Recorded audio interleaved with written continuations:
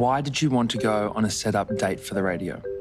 I didn't, but this is my job. Everyone has to take a few bullets. Okay, so why'd you pick me? Are you kidding?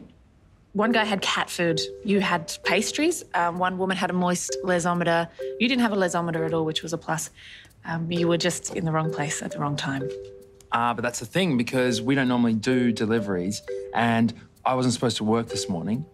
I never listen to your show. Why would you?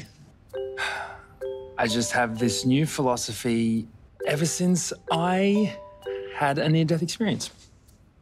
You had a near-death experience? Yeah. The point is, now I say yes to everything. So if I asked you to set fire to your pubes? Can you not see there's microphones? Great.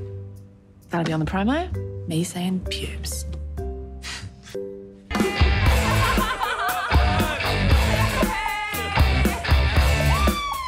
Hi, George. I'm Gwen, Sid's mum. Woo!